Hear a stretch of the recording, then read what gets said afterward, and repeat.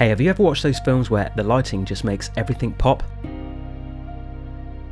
You know, that magical glow around the actors that make you wish your footage looked just as stunning? Well, guess what? Today's your lucky day because I'm about to spill the beans on how to nail that cinematic look in your own videos. So forget about the quality of your footage for a sec. Whether it's top notch or a bit on the rough side, it doesn't matter. What does matter is your footage has some light sources to work with, and preferably a natural glow we can enhance. Here's a trick to add some serious glow or halation to your videos, and I'm starting off with Davinci Resolve. Now if you're not rocking Resolve, no sweat, I'll cover how to do it in Premiere Pro later on, so stick around.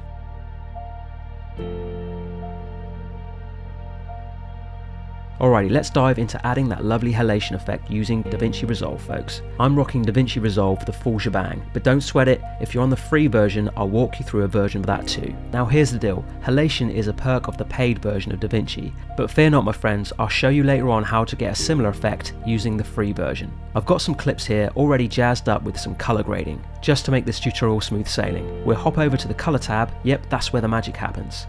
Now, full disclosure, I'm no pro, so if you spot any blunders, hit me up in the comments. Feedback is always welcome in my book. First things first, let's add a node. Right click, hit add node, head over to the effects library, find halation and simply drag it onto the untouched node. Easy peasy, right? Now this is where your inner artist shines. Play around with the settings to your heart's content. Toggle the strength, even add a secondary glow for that extra oomph. I'm all about that glow up. You can tweak brightness, spread, you name it, it's your canvas, so paint it the way you like. Personally, I like to tinker around until it feels just right. Once you've nailed that look, step back and admire your handiwork. Now rinse and repeat for the rest of your clips. Same steps, same stunning results. Alright, for those of you who don't have the paid version of Davinci Resolve, I've got you covered on how to add that cool glow effect using the free version. I've been using Davinci Resolve free for quite some time and I've got to say it's a real gem for me, so let's dive in.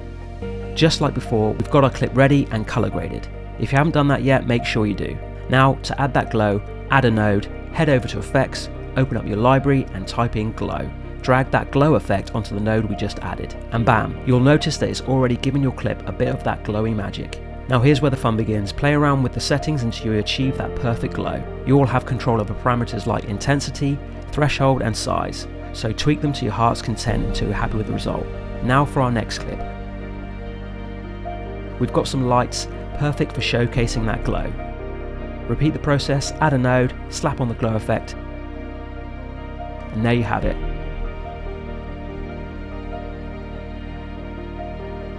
That light is shining like a star. Just a word of advice, don't go too overboard with the adjustments. You don't want to wash out your clip. And there you go, Davinci Resolve makes it easy to add that professional touch to your video. And trust me, a little glow can go a long way in making your footage pop. And finally, if you're itching to try this out in Premiere Pro, don't worry, I've got you covered too.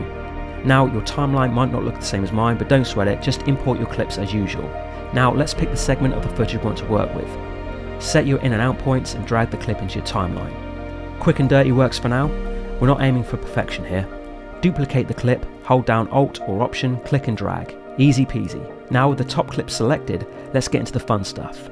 Head over to Effects, type in Luma key, and slap that onto your top clip. Next, add a Gaussian blur effect. Now here's where the magic happens. Tweak the settings a little bit. Crank up the Luma key threshold to around 88. And the cutoff to around 84. Play around with the blur value until you get that dreamy glow. I usually start at around 50 and work my way up from there. Once you're satisfied with the look, adjust the opacity if needed. Don't forget it's the top layer we're playing with here, and hey, if you want to dial back the effect a bit, just lower the opacity. Now sit back and admire your handiwork. This might take a little bit to render, especially if your computer's feeling a little bit sluggish, but trust me, it's worth it. I hope you found this tutorial helpful, and if you did, please hit that like button and don't forget to subscribe. Thanks for watching, and until next time, happy shooting.